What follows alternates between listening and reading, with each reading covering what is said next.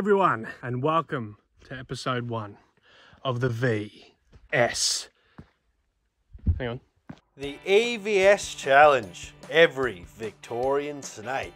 Not some, not most, all of them. My goal is to find every individual snake species found in the state of Victoria in a single season. Know exactly what you're thinking. Aiden, what are you doing? You can't even upload consistently every fortnight, let alone dedicate to doing something for an entire year. Well, you know what, you're probably right. But I'll still endeavour to find as many species in whatever time I can force myself to maintain dedication. Today's day 1, trip 1, hopefully snake 1, or 2 or 3, but probably none, because I've decided to take a risk and travel to one of the furthest westerly points in the state that usually only produces in the warmest months for me. 8:40 and the day's starting to finally look like day. If you look over there, it's still foggy and gross, like the ground's not really bright yet, but I'm packing up camp. So that's when the minute that sun starts feeling warm, I can get moving so that when I get to the tin, it should be warm enough for there to be stuff under my tin. It is a herp. It's not quite a snake now, is it? But it is indeed a herp. I saw a few beardies on the way in. Grumpy! A few beardies on the way in. So this is not my first herp, but it's your first herp. So this trip wasn't a total failure. Today's actually it's a little bit cooler than the rest of the days, and I've already seen 3 beardies and now Stumpy, so we should hopefully be on for at least a snake. I'd be happy about that. All right, let's get you off the road. I'm gonna hit you with that yoink. Here it goes. It's very warm. If you see a Stumpy on the road, get it off the road. Don't get bitten by it though, it sucks. I have been here before. I didn't find anything here last time, so we shall see how we go. There's also not as much tin as I remember, but I'm pretty sure there's more hiding elsewhere because I ain't lifting that. There's not as much as I remember. I'm experiencing some sadness. This is the first piece I've found. I've been looking for a little bit. Maybe I'm not on for tin. I do have another spot. I just have no idea how to find it again. So, found a beautiful tin spot that is not mine. I did not make this. I've seen this before. Whoever's tin site this is, if you watch this video, God bless you. This is a good site. It's only the second time I've ever been here. It's kind of an awkward time of day to be hitting it. But you never know, do you? Well, there's a fucking Delma right there. That's a good start. I stopped the video because I tried to get him, but I lost him instantly. It was definitely a marble-faced Delma though. Believe me on that. It's possible that this little flip side was made for something like invertebrates. I don't know why I'm overthinking this. It's definitively a herp site. I just don't really run into other herp sites. So this is quite, I will cover that up. I don't know what they were, but that was bloody cute and I won't disturb it any longer. As it would turn out, these little guys were what's called western pygmy possums or southwestern pygmy possums. They are less concerned, but I've just never seen anything like this before, so I was really excited, as you can very clearly tell, but they're cute. I'm going to go back and have a look, but I better not. If I can find any snake, then we've had a successful beginning, because it's still very early in the season, but it's feeling really good, and it's actually a good time of year to find diurnal snakes. Whoa. The ants love it. Man, I feel like this is a survey site more than just a herper site. It's too, well placed. Herpers aren't this talented.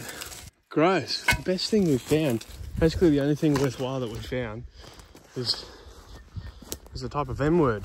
It's disgusting. Not even a skink so far. This is looking a little bit barren. Reptile life at least. If you're a mammaler, you'd be happy. Nice holes. Pickup line. I can't imagine those little bloody mammally things are all that common. I've never seen them before, especially not in Victoria. But if they are planigales, the only planigales I've ever seen are in bloody South Australia. Well, there's a gecko, there's a herp finally. He looks a bit frozen. Little marble gecko. A marble gecko for you. Looks very cold. Poor little cold boy. Hey, icy little lizard. I'll cover you back up, little dude. I just got out because I decided I'm going to have a walk. That is a dingo footprint. People don't think that we have dingoes in Victoria, but it is well, in the western half of Victoria, but it is a pure genetic dingo. They've been tested here, this park specifically, the old Big Desert. They've been tested and they are pure dingo. Then moved over to Murray's Sunset instead of being in Big Desert, which proved to be a mistake. The herping was quite slow. We saw a few lizards, but you'll see later on we ended up moving to a little bit further east, which proved to be pretty productive. That's so sad because it was so nice. Let's be honest, we're going to find more beardies. You might be able to get a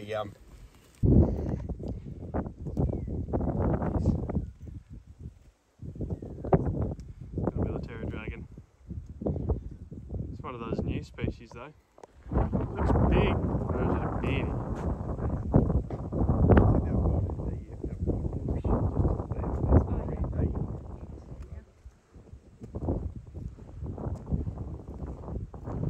It's just a big old painty. Where's he gone? Where's he gone? Apparently we got a mallee fowl up here.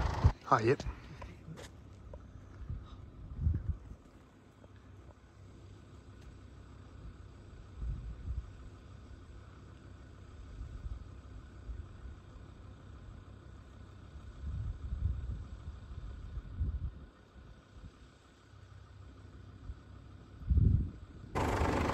This boy doesn't know what about to hit him.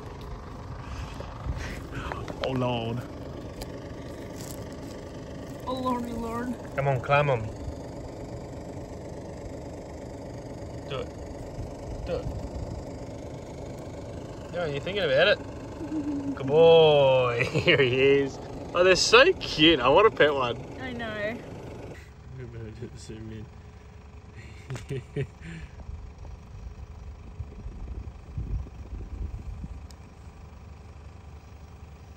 Looks like he's holding his hand.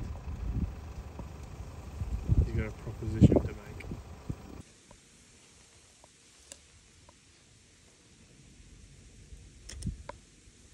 Did you get a setting you want? No. Looks stupid from this angle. Yeah.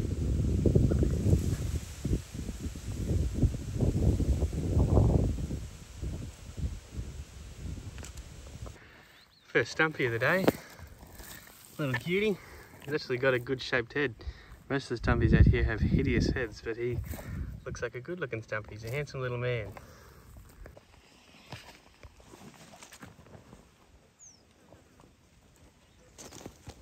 Wow. Oh, he's terrifying. Look at that scary beastie. He doesn't like the flash. We're then finally on the drive home, see a snake. It's an eastern brown snake. It's the most common snake I could possibly see in Victoria, but it's a snake. We've got it started. How exciting. But I got more than I bargained for with this one. It's too breeding. That's sick. We decided to watch the happy couple, let them do their thing instead of disturbing them. And then when they finished up, we decided to have a bit of a closer look at one of them.